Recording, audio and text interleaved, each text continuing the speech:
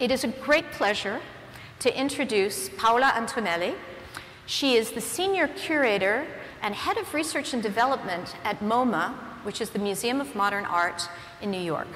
And I'm very pleased to have her in particular because she does something that we're not always very good at, which is we create all kinds of new types of interactive technology. And what Paola does is figure out how to take that and translate it into a form that the general public can understand. So I urge you to join me in welcoming Paola Antonelli.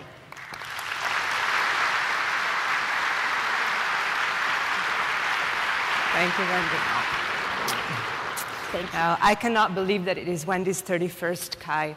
It is actually my second, I think, and I'm really, really happy to be here because you're my peeps, as my husband says. I've been at the Museum of Modern Art for 19 years, and I have a background in architecture, but I have a background in architecture from Italy, which means that there were so many students that we never really got to do any drawing. We just learned this methodology, lots of theory.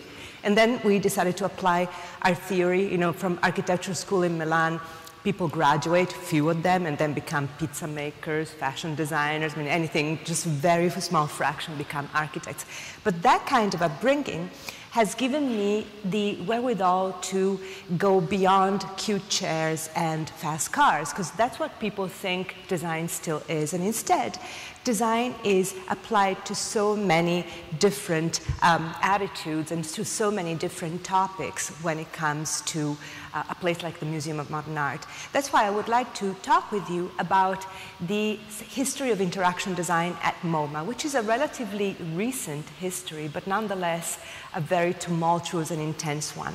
So we have started acquiring in interaction design for, we started acquiring it for about, I would say 8-9 years ago. And this is a piece that we have not acquired, but in my opinion, really condenses what interaction design is about. It's by Revital Cohen, who's a designer from London. She's Israeli. She went to the Royal College of Arts. And it's called Me Against the Machine. It's software that enables you to scratch your computer and make it bleed when it crashes too much and it gets on your nerves.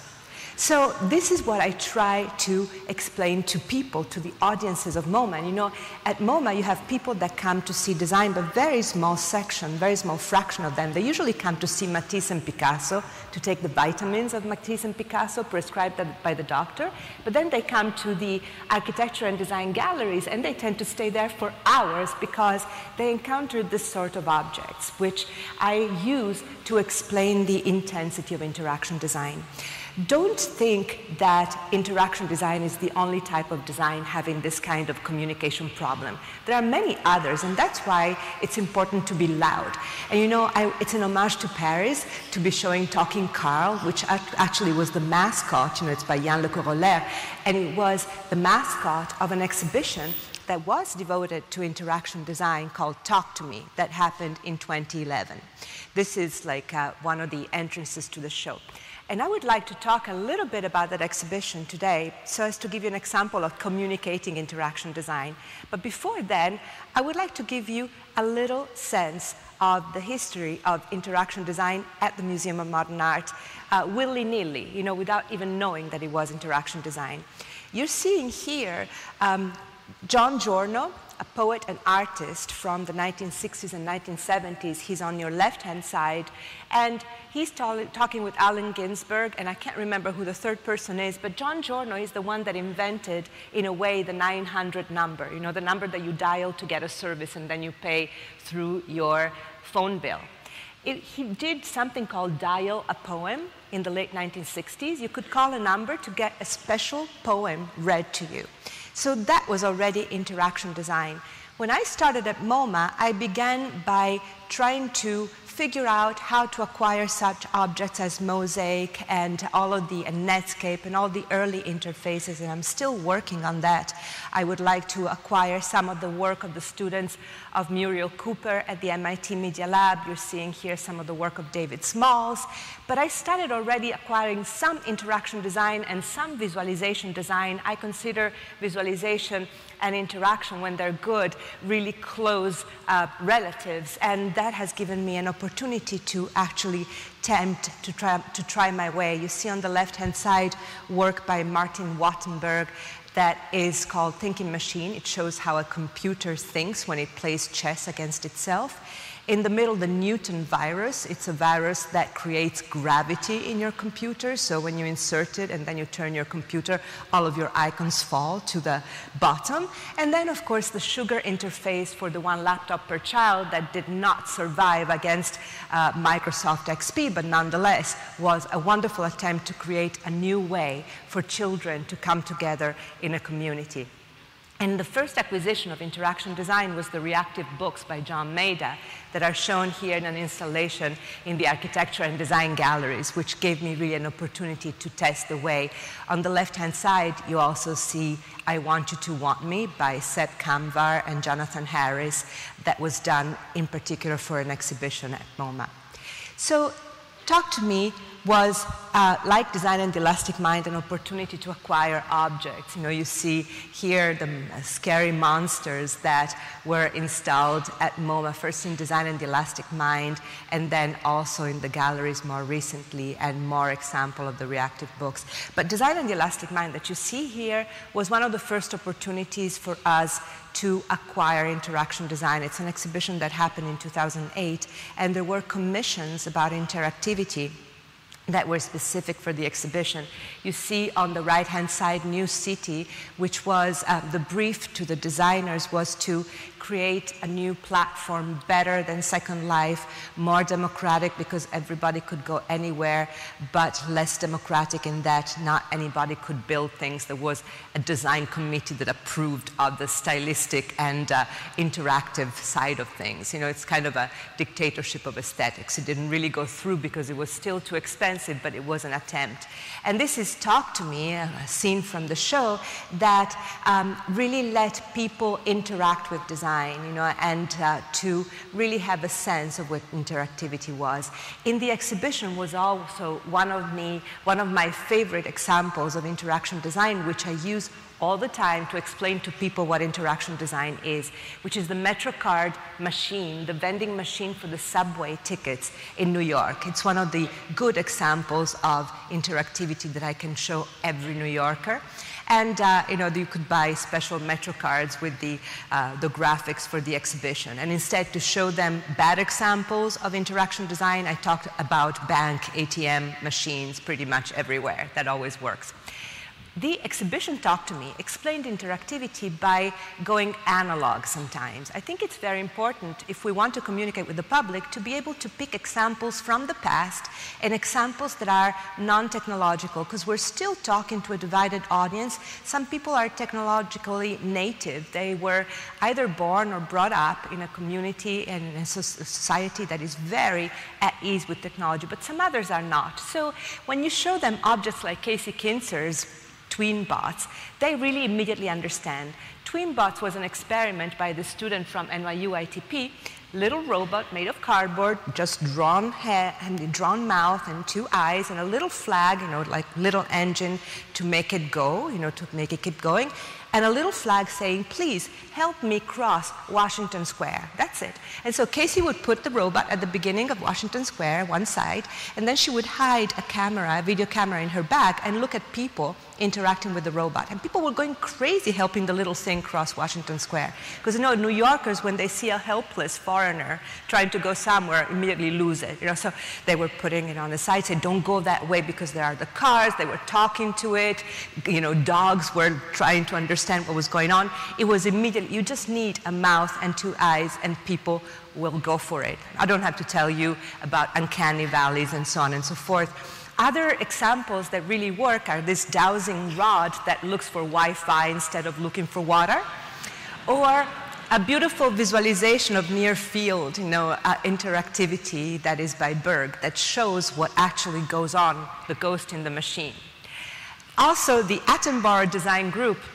The Attenborough Design Group is a fictional research group that was created by a student of the RCA that explores what happens when objects are endowed with animal instincts. And it really works to explain, because you know you have a CPU of a computer that raises itself on its legs if you spill coffee on the desk.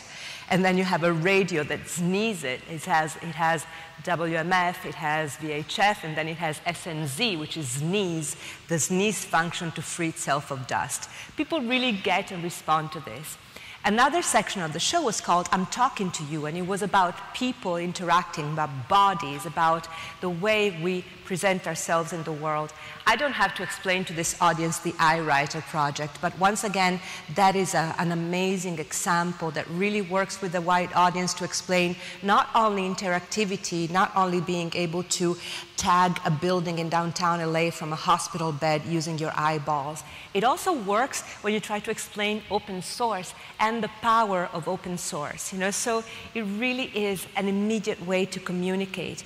Less understandable immediately, but then very powerful, is this example. Revital, again, the same designer that did the Me Against the Machine, the scratching the computer software. Revital works a lot with scientists. In this particular instance, she's working with a biologist, a neurobiologist, that is studying the ghost limb syndrome. Ghost limb syndrome, as you know, is usually cured by physiotherapy, by trying to make the symptoms go away using mirrors. So doctors try to erase the sense of the ghost limb. Some neurobiologists think that instead, this ghost feeling should be harnessed because it could help regrow nerve terminations and possibly let new kinds of prostheses adhere better. Now, scientists love to work with designers because they are kind of freed of the peer review pressure. They can take new margins of freedom, they can experiment. Of course, then they can reinsert the kind of ideas, the broader ideas that they had teaming up with designers into their research. So it's a wonderful way to communicate. And you can see here also another example. Sometimes it's also tongue-in-cheek, even though it is scientifically serious. This is eChromai, which is a synthetic biology project done by some students of Cambridge University in the UK, together with two designers, Daisy Ginsberg and James King.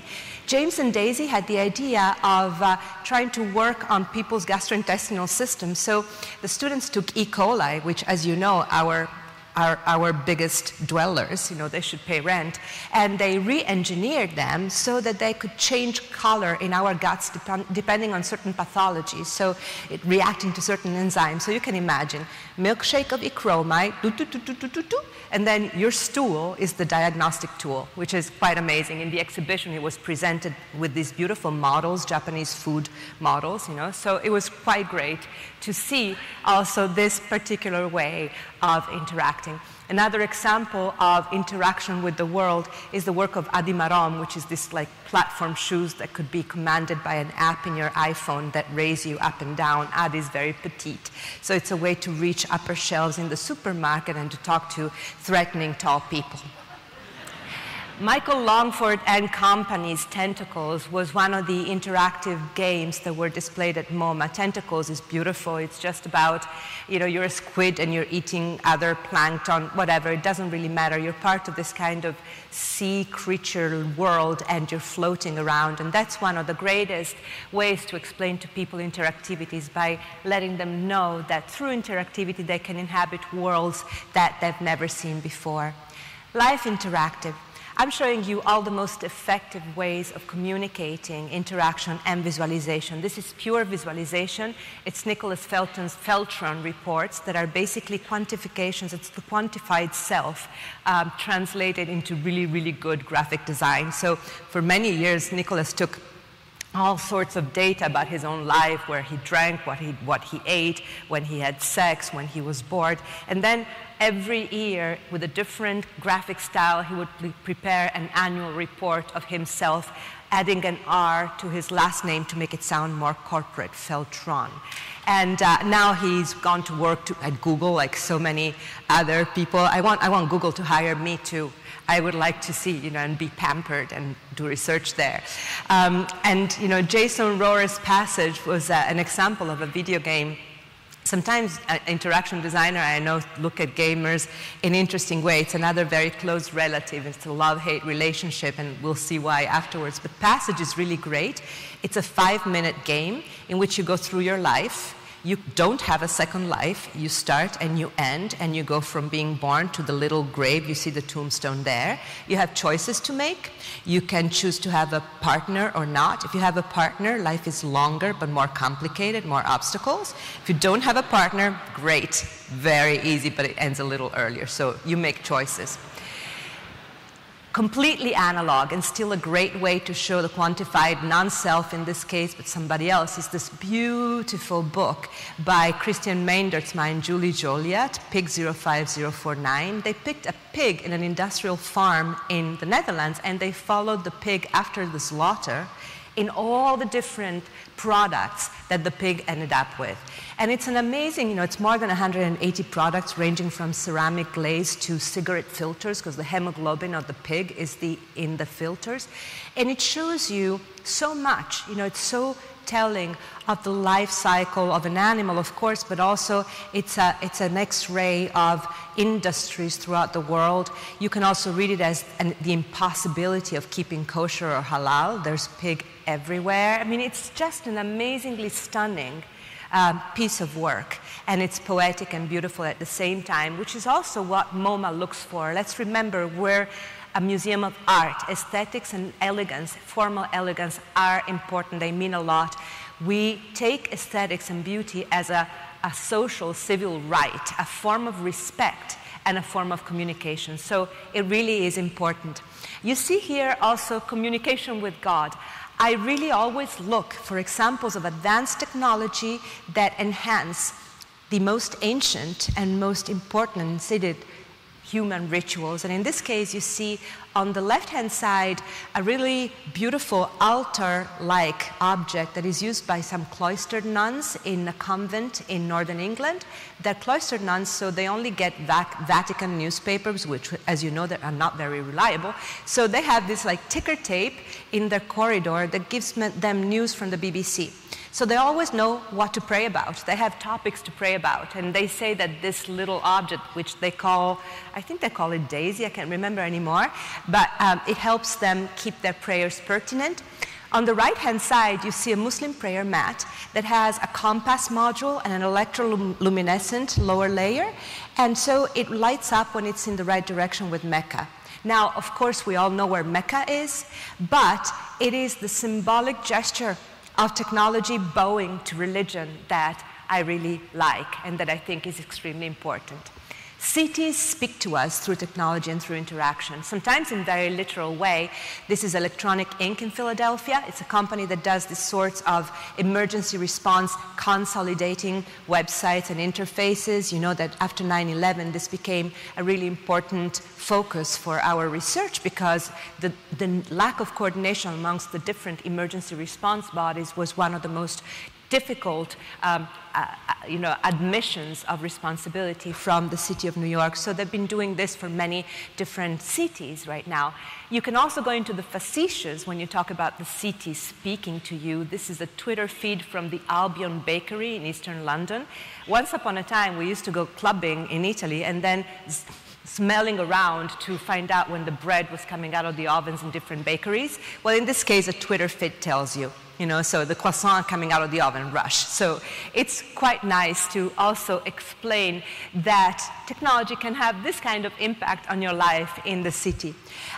Once again, analog, very, very low-tech. The work, well, it's not low-tech in the background, but it is in the output. The work of Sissel Tolas, who's a wonderful scent artist and researcher. She uses technology that is normally applied in the perfume industry to capture the scent of live things without killing them. So usually it's gardenia and, maybe the glands of some animals. And instead she does it for city neighborhoods. So this is a map of Berlin that is done capturing the scent of different areas of Berlin, which is quite powerful. Another way to look at the life of a city using technology are, the locals and tourists, which I'm sure you already know about, that capture Flickr feeds and show where tourists take most pictures and where locals take most pictures in different cities. It gives you almost like a gestalt and an inhabitants map of cities. You know where you want to go and you can see where the concentrations are. You know, if you see an intense blue spot, it might be something that tourists don't get to see normally, but that is really quite amazing. I also like to explain to people that in the future we will live in a world that is going to be the mixture of physical and digital even more, and we already do so.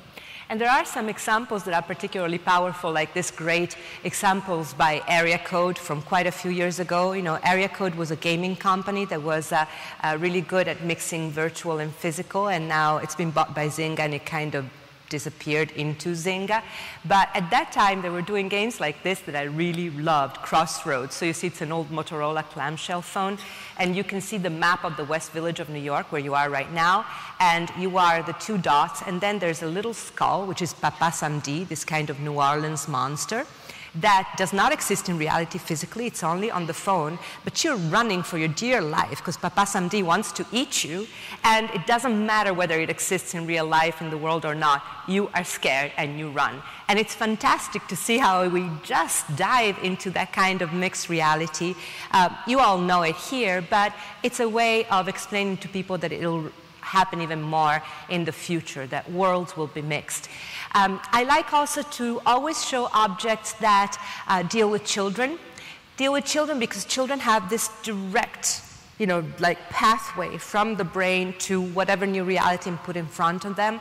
This is the work of Chris Wolpkin and Kenichi Okada. It's a series of devices that are meant to make children feel a little bit like animals. So the red helmet has a video inside, and the two paws have cameras that magnify only 10 times, but that's enough, the reality under your hands, so you can feel a little bit like an ant, or you have that periscopic yellow thing that makes you feel a little bit like a giraffe. So you give hints of what worlds could be, and the rest is made up by the imagination. Transgenic bestiary is another beautiful form of interaction where you mix together different animals, and an alarm rings when you're finding a DNA compatibility, so you can create new, it's another hint of synthetic biology, and you create new beasts, but also you can understand which ones could be mixed, which is great. Also powerful in explaining interaction design is the BBC Dimensions website by Berg in London. It's a website that enables you to take events that have happened elsewhere in the world, like major events like the floods in Afghanistan, then you enter your zip code, and it works for the UK and for the United States. I never tried it for France, but you might want to try, and you can superimpose that event onto your home turf. So all of a sudden you realize that the floods covered almost the tri-state area in the United States, and that the Apollo 11 moonwalk was just a walk around the block. So you really have a deeper, visceral sense of what happened elsewhere. I also like to talk about Josh On's They Rule, maybe one of the first websites in 2004 that brought shivers down the spine of so many politicians and corporate board members, because it connected board members to different parts of the government of the United States, and therefore showed possible conflicts of interest and possible collusions. It was so powerful and elegant. I'm always showing the 2004 version because later versions were not as elegant, and once again, aesthetics is important. Here in Paris, a few years ago, Paul Virilio mounted a great show at the Fondation Cartier that was based on the idea that humanity today is defined by migrations, by big movements of people outside of their traditional homes because of either natural disasters or man-made disasters. And in the theater, in the basement of the Fondation Cartier, Dillers Scofidio Renfro architects, together with Ben Rubin and I don't remember anymore, oh, I didn't put all the others, there were many other, I apologize, all the other interactive designers and artists, had mounted this big theater, round theater, in which you had 6 different movements that showed different visualizations of data about migrations, ranging from remittances of money from one country to the other, to real events that unfolded over history. Quite powerful and politically very dense. Less dense politically, but very poetic, is the incision, the mowing in the lawn in Germany of this QR tag that spells "Hello World." A tag to be read, a QR tag to be read by the gods, a little bit of a reprise of Celtic runas and Mayan land art. So really quite beautiful. Now, in every exhibition, there always is a miscellaneous category, which is the category usually that has things that don't fit elsewhere, the outliers, and usually they're the most interesting ones. Talking about interaction design and communication, I really liked Chris Wobkins and Natalie Jeremijenko billboard bat. Bat billboard. Billboard bat would have been interesting. It was the idea that bats are considered pests, and instead they're really important for the ecosystem and also for the ecosystem of cities. They eat very noxious insects. They are, they're beautiful. If you go to Austin, and I'm sure many of you have been to Austin, people revere the bats that are under their bridge, and instead elsewhere they're reveled. The billboard is a housing for bats, and also it uses the kind of language that some scientists have understood bats use to communicate to be translated in giant messages on the billboard. I don't know if you remember that movie with Steve Martin, LA Stories, where the billboard on the freeway gives him love advice. I always think of that when I look at this. But basically, this billboard lets people in the city know what bats are doing and kind of communicate with the bats. Poetic and beautiful. Another form of double entendre, low-tech, powerful, is the Rubik's Cube for the blind, with spelled out Braille descriptions of the colors as opposed to the colors themselves. Equally powerful and poetic is this website about graphic design and typography that is rendered in a book, and the hyperlinks are rendered with red threads, making visible the connections and the inner structure of a rather simple website. And most powerful of all, I'm always accused of mansplaining when I show this. Mansplaining, somebody taught me, is explaining to men in an over-emphatic way. I apologize to you guys. But I've always loved so much this object. It was, to me, the form of extreme communication and the best object in Talk to Me. It's a menstruation machine. It's meant to be worn by men to experience menstruation in a complete way. It has electrodes that go to your lower abdomen and give you cramps. It has a reservoir in the back. You're supposed to draw your blood, put it in the back, and then it gets delivered between your legs. So you feel the whole thing. And it's designed by a great designer that is Japanese-English. In England, she's a designer. In Japan, she's a pop star. And she always creates not only the object, but also the artistic persona, and then a great pop song. And this is Takashi's take. Takashi is a guy that wants to feel like a woman for a little bit. And in the song, in the video, he goes around town with a girlfriend, and the girlfriend is singing, "It hurts, right? And it's gonna hurt even more." And it's just tongue-in-cheek, but in truth, menstruation is one of the final frontiers, of communication between men and women. It's a religious taboo. I just thought that it was truly a sense of where humanity is going in breaking barriers, using technology, and using also the symbology of technology. One of the most recent acquisitions in the collection is Martin Wattenberg and Fernanda Viega's wind map, which I'm sure some of you have seen. It's a beautiful map that takes data from the National Forecast Agency and visualizes them over the territory of the United States as if it were a wheat field that is really combed by the winds. It's very powerful and a way for the audiences to really understand design.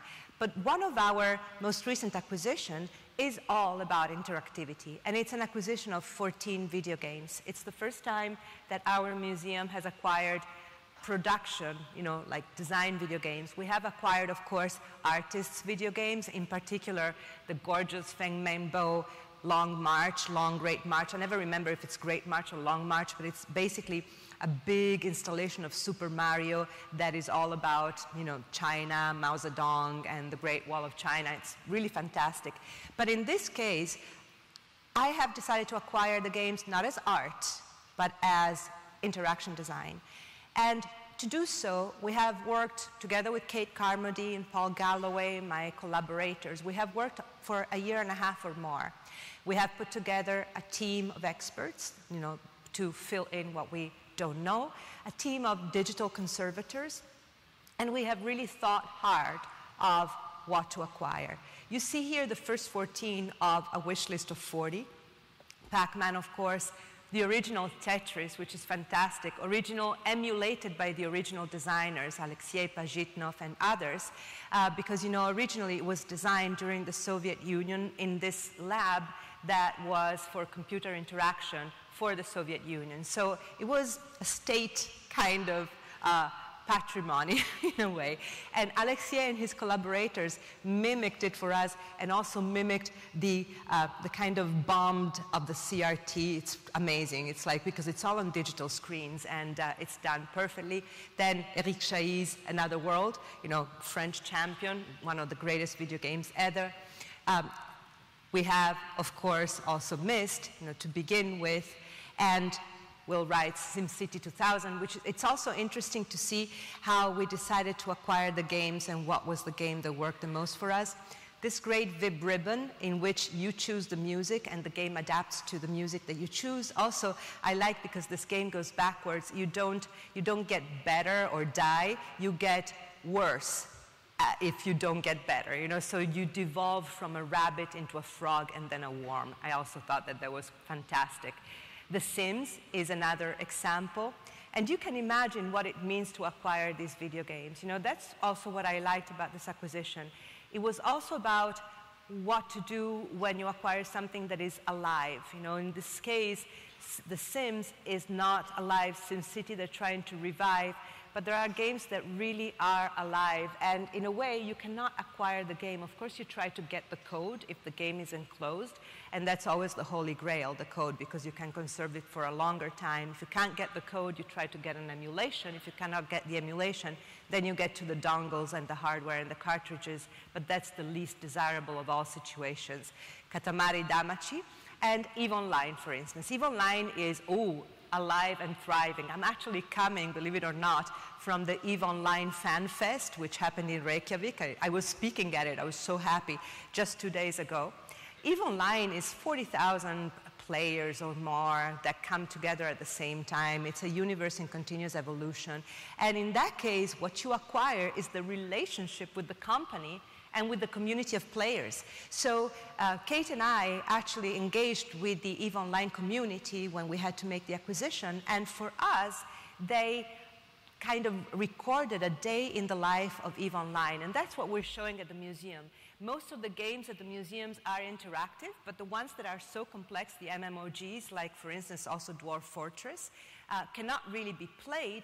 We showed demos that are made in order to explain in the deepest way possible and communicate as much as possible of the interactivity of the game.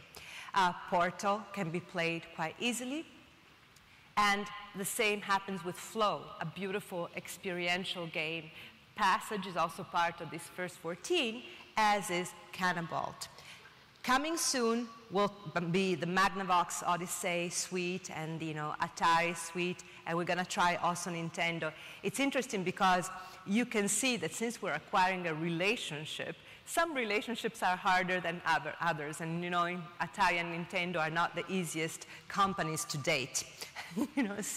And we have also a list of other games coming up, and together with this group of advisors, we came up with a list that is in some cases obvious, and in other cases instead less obvious, but really quite amazing. Like, I didn't know anything about Mule and Core War. Mule and Core War are two games that I'll show you about afterwards that are just quite amazing because Core War, for instance, takes advantage of the limitations of the processor in order to create a beautiful graphic design. So once again, you can see here that we're maintaining the kind of criteria that we apply to design, meaningfulness and beauty and elegance also to the video games. And the video games, since they are so pure, there's no function, no practical function anymore, present a great opportunity for us curators at MoMA to explain interaction design. When we show people the video games at MoMA, we tell them, here are the criteria that we used. Interaction design is about behaviors. Interaction designers design behaviors. They prescribe the way we will want to behave, whether we want it or not. Sometimes they will use also haptic tricks. You know, Marble Madness, I don't know if you remember, but the controller is a big ball that vibrates as you move around this beautiful landscape. So the scenarios, the rules, the stimuli, the incentives, it's a sort of like benign, when it's benign, mind control. And that's one of the reasons why, behaving like MoMA design, we also decided to exclude games that present gratuitous violence. We believe that designers, when they decide to become designers, almost take a Hippocratic oath. You know, it's even when designers are dystopian, they push you towards a better world. They make you think deeper about what you're doing right now. So we decided, for instance, not to insert games like Grand Theft Auto that, albeit masterpieces, presented as a choice of behaviors that didn't really throw us in the right direction. Oh, okay, wow. Yeah, come on, now it's a little too much. Poor Grand Theft Auto. But I was telling you about Core War. Core War to me is so beautiful. You see here, aesthetics is important, and the best designers are the ones that take the limitations of their trade and make them into strengths. And Core War is exactly that. The scratches that the processor presented when the designers were trying, the programmers were trying to push it harder, became obstacles that the little spaceship has to go through. It's fantastic. But every single game that we chose has an elegance, a formal elegance. Now, when I say aesthetics, I never mean prettiness. You know, I believe that punk is as pretty as, you know, anything. And I'm talking about aesthetic intention, once again, as a form of respect. The way space is used is also extremely important. Interaction design is about architecture, and that's something that I want the audience to understand. It's about behavior, it's about architecture, it's about aesthetics. Video games, in their historical sequencing, opened new spatial dimensions for people. And they are one of our most used gateways to the new world that we will inhabit in the future. So I want the audiences of MoMA to also look architecturally at these games. And then, of course, time. You know, video games are cinematic experiences, and you can acquire them as cinematic experience. I want to stress MoMA is by no means the first museum to acquire video games. You have, for instance, the Gaîté Lyrique here in Paris that acquires them. The Museum of the Moving Image in New York has also Space War, which I'm very jealous about, because Space War was the first video game, and it's very hard to acquire with its original hardware. But so the cinematic experience in video games also has to be stressed. Video games and interaction design are forms of design that evolve over time. So it's very important for people to understand that.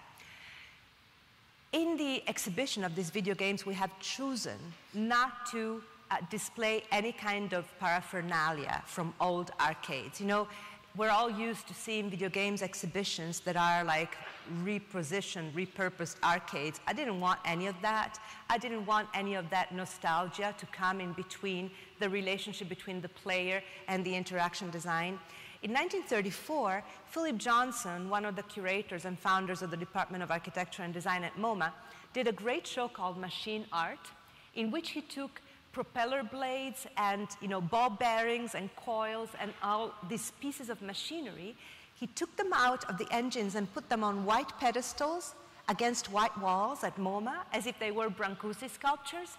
And by doing so, he created a shock, a distance, a new perspective, a new point of view, and forced people to appreciate these objects for their formal beauty and their functional wonderment. I would like the same to happen with video games. By eliminating all that was atmosphere, I would like people to focus only on the interaction and understand that. And of course, controllers are part of that. But these are not part of that. So I would like not to show much of all the accoutrements, physical accoutrements of video games, even though we're acquiring them for the study collection to support the research on the video games. Code is what I would like. Code and also the physical manifestation of code. What you're looking at here is Ben Fry's visualization of the code of Pac-Man, the Stella map, and we have that in the collection. And I would like you all to help me communicate the concept of the beauty of code at some point. You know, it would be really great for us as curators to be able to get to that point of sophistication and be able to communicate it to the masses. It's something that we're getting to. But this is how the games are installed right now. They're part of an exhibition called Applied Design. So the games are shown together with chairs, together with mine detonators, together with lamps, to show and stress that they are one more type of design. And they are shown, as I was mentioning to you here, in a very pure way. You're seeing on the right-hand side the display for EVE Online. We have a wallpaper showing the EVE Online universe besides the gate. You know, and we have this video demo that's created by the audiences. In other cases, games can be played. Katamari Damacy, for instance, can be played, and so can Pac-Man and Tetris. But you see, there are screens that are embedded flush in the wall that are kind of mimicking the size of the original screen, if such a size could be had, and then the controller. Interestingly, the reaction from the gamers was not violent. They approved of it, and I was surprised. But it's an experiment. We try. And in this particular case, we have a reason to do it, and people respect reasoning. What's been really funny is the reaction from a very small portion of the art world. First of all, we're showing these games as examples of interaction design, but people do not even understand the word design. Oh, MoMA wants video games to be art. Personally, design does not need art, I believe. You know, people always think that designers aspire to be artists. Oh no, we aspire to be really great designers, and artists many times aspire to be like us. So, but that kind of hierarchy is still embedded in the world of the arts. And this is Jonathan, what's his name? I can't even remember. Yeah, Jonathan Jones. He's the art critic of The Guardian that came out with this, like, oh my God, video games are not art. And when you ask him why, nobody can answer. They just like throw out Picasso, Picasso, Picasso, and you're like, why? So immediately, The Guardian itself responded to its art critics saying, what are you talking about? And then completely unprompted, John Maeda went on Wired saying, shut up. It is, you know, video games are for MoMA. I said, okay. Then we were in the approval matrix in New York Magazine as highbrow and whatever. I mean, we were in the positive side of the matrix, and the best was the New Republic, the newly refounded New Republic with Chris Hughes as an editor-in-chief, whom I respect tremendously, had this amazingly pretentious, long article by this woman that I've never heard of. And I don't know if you can read the last two lines there. It's fascinating debate, but the answer to the above question, which is, are video games art, is bluntly, no. Video games aren't art because they are quite thoroughly something else, code. Oh yeah? So a Picasso painting is not art because it's oil paint, right? So, I mean, the craziness and the parti pris, the kind of unreasonable nature of these claims makes me realize that the world is really split, not in two, but in, 99 and 1. The one is these kind of people that do not understand that art or no art, video games are part of our reality. And popular culture, so-called popular culture, is eating up the high culture of yesteryear that is so isolated and so, in many cases, meaningless, that does not really count anymore.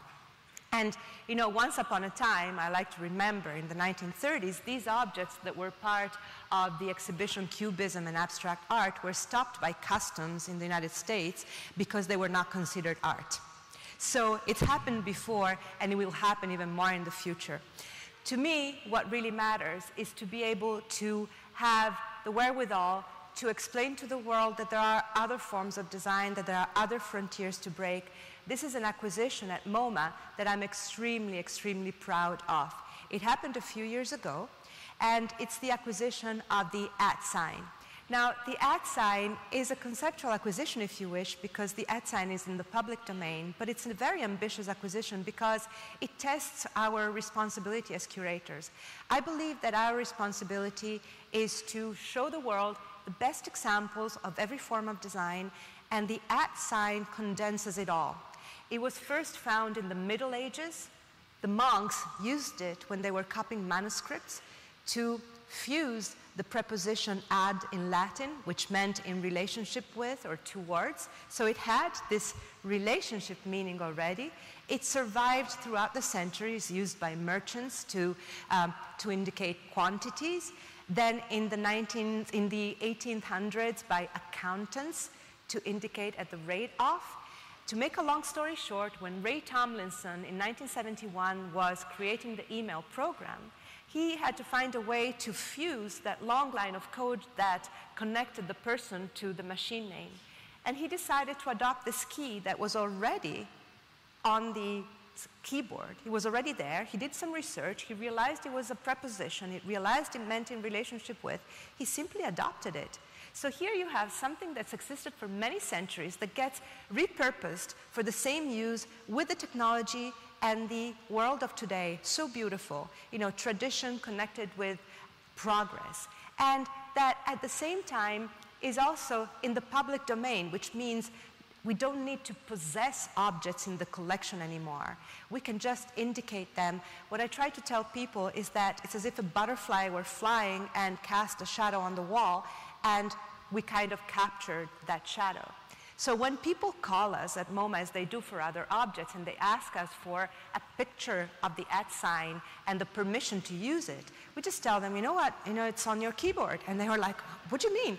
I'm like, yeah, it's on your keyboard. We recommend you use as a font American typewriter because that was the closest font to the monotype that Ray Tomlinson used. But you can use whatever you want, every size you want, no problem. And it's mind-boggling to them. But even in this case, it condenses so much of what we're doing right now in the world. We're owning less, we're using things more. Objects are not anymore things to be possessed, but they are means to an end. Usually, they're thresholds, objects, physical objects like iPhones and other devices, they're thresholds into the world that is ours, that is this audience's. Interaction design.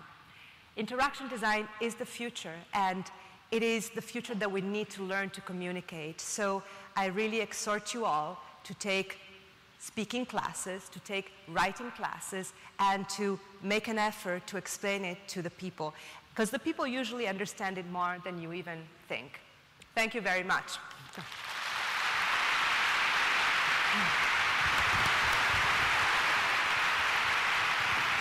Now we have time for questions, and I'm going to take them. Who's going to give me the questions? Okay, so I'm going to start. Okay, great. So the first question is about yourself. Oh. So how did you get from an architecture student to interaction design at MoMA? Well, I found out early on that I was a really bad architect. I worked as an architect for 6 months. I realized that I really sucked at that. And so in typical Italian fashion, I started, working for a magazine, which is what you do. So I was at Domus for 4 years, and then at Abitare for another 2 years. I was doing freelance curation. Then I fell in love with a surfer from Malibu that was the audiovisuals guy at a conference. So I started stalking the poor guy in Malibu, and then I got a teaching job at UCLA. And to make a long story short, I was surfing too. In a way, I caught the right wave. I was lucky. I had my first interview for the MoMA job here in Paris at Les Deux Magots, which is quite funny because the curator was here, and been there for 19 years. So it was really fortuitous, but also a good gift from my very chaotic education in Italy. All right, so I got the second question for you. So some of the works you presented were by designers, some of them were by artists. What's your take on the difference between the two and the potential synergy? Difference between design and art. I find it quite moot. I don't really think about it too much. It's not anymore in the output or in the technique or in the medium. It's basically a declaration of intention. If somebody comes to me and says, I'm an artist, okay. If somebody comes to me and says, you're a designer, then the scrutiny is design. So I change the way I look at something when somebody tells me that it's design. I immediately look for the positive outlook, even when it's dystopian. Some of my favorite designers, like Sputniko, the menstruation machine woman, come from the RCA Design Interactions program at in London. And some of the work they do is really dark and really dystopian, but they do it because they consider it their job to build scenarios for the future that project the consequences of our choices of today. So it's always going in that direction. So if you tell me you're a designer, I'm going to check out that. I'm going to check out some sort of function that can be emotional. I'm going to check out the way you communicate. I'm going to check out the formal output. And I'm also going to check out the price and where you live. Like one of the biggest problems in the past decade and a half has been the incursion of art galleries in the design world, trying to drive prices up and to position design as, you know, like little snacks for bored art collectors at art fairs. So that's something that I'm very wary of in the relationship between art and design. Otherwise, it doesn't concern me or worry or bother me at all. Okay, this is a question about the diversity of design and where it comes from. Do you see a shift from centers of innovation shifting to developing countries and from other places? Yeah, it's very beautiful. Lately, there's many ways to call it. You know, the Indians call it Jugaad information. It's this, Jugaad innovation. It's this idea of frugality as a way to deal with things. And it's funny because so many of our countries, including France and Italy, are countries where once upon a time we were not throwing away any part of the animal. You know, we were recycling and using everything, and we still do because it's part of our culture. But more and more, so-called developed countries, I really don't like any term to describe the disparities in the world, but so-called developed countries are looking to developing countries in order to learn how to behave when it's in terms of sustainability and in terms of recycling and just sensibility and holistic approach. Now, the interesting thing is that the geography of design, as you said, has changed, and the centers of innovation are not anymore where the physical plants are, as it used to be once upon a time when you had industries that made things. It's not anymore where the fairs are. I think that the geography of design today is defined by schools more than anything else. So I like to see certain poles where things happen. The RCA is one, Eindhoven is another for a certain type of design. For other types of design instead, Media Lab still tries, and then, you know, it's also moved to Korea. It's interesting. I look at schools a lot. So how come you're exhibiting games that people cannot experience? Oh, they can experience them. They can experience most of them. I am not showing the games, I'm not letting them experience the games that take way too long to master, but they can do it at home. You know, you can play Dwarf Fortress, you can see the demo there, and then you can go home. And if you have the brains and the time and the strength, you can play Dwarf Fortress. But everything, I also don't want people to play The Sims, because otherwise you would have the same person at MoMA in front of the screen for 2 hours, and we have 3 million visitors a year. So they can play Tetris, they can play Pac-Man, Katamari Damacy, Myst, Another World. They can play Flow, Portal. You know, they can play many. It's only the few long-term ones that they cannot play. So I've got a really hard one here. You talked about incremental designs and game changers. Mm-hmm. What's your actionable advice? How does one make a game changer? What is the key ingredient? I don't think that you go about making a game change. I think you do your work as best as you can, and it might become a game changer. I just don't believe in having this kind of, you know, I want to change the world. You know, just start working and then we'll see. So last 2 questions. All right. Thank you. So the first one is,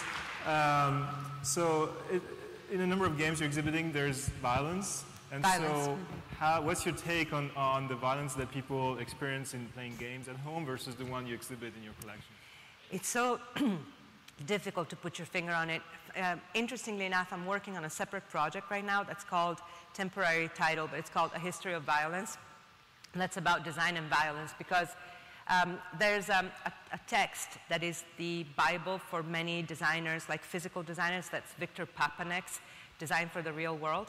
And it starts out with a declaration, I don't remember the exact quote, but it goes like this, that there are some professions that are more dangerous than design, but only few. So design can be very dangerous, even though it might look like it's benign. One of the classical examples is the car and the whole Ralph Nader campaign in the 1960s for the safety belts. So I'm doing a whole project that is about design and violence. When it comes to video games and violence, I've been talking so much. I was talking just a few days ago with Bran Ferren. Bran Ferren used to be one of the head at Disney Imagineering, and he was a part of the committee behind the video games exhibition at the Smithsonian. And we were talking about the fact that there's no denying, there's a certain anesthesia that happens when you're exposed to violence continuously. But I think that when people come to MoMA, they should know what they get. They can get a lot of violence, they can get a lot of guns and a lot of depiction of violence in the painting and sculpture galleries. When they come to the design galleries, you know, when I started at MoMA 19 years ago, one of the first proposals of acquisitions that I did was a Beretta gun, and I was told at that time, we don't acquire guns and weapons, and I asked why, and they told me, in design, what you see is what you get, right? So, it's funny, but of course there's always reading between the lines, but less in design than in art. So you need to have a certain directness of purpose when you show design objects, and that's why we decided not to show gratuitously violent game, even though we have Street Fighter 2 in the wish list. Street Fighter 2, yeah, martial arts. And Grand Theft Auto, no. I saved the most important question for last. It says, I think I have good interactive art stuff. Yeah, we have what? I'm sorry? We have? I think I have good interactive art stuff. How can I let MoMA present it? It depends. If it's really good, you can send it to us via email, you know, to MoMA. There's a general information. It'll get to me. And if it's really good, I'll select it. Let me add to this. It doesn't say so, but you're here at the conference. Can I talk to you after the show? It doesn't say that. No. No. Right. No, it's going to be a little complicated, but if you catch me, sure. All right. Thank you so much.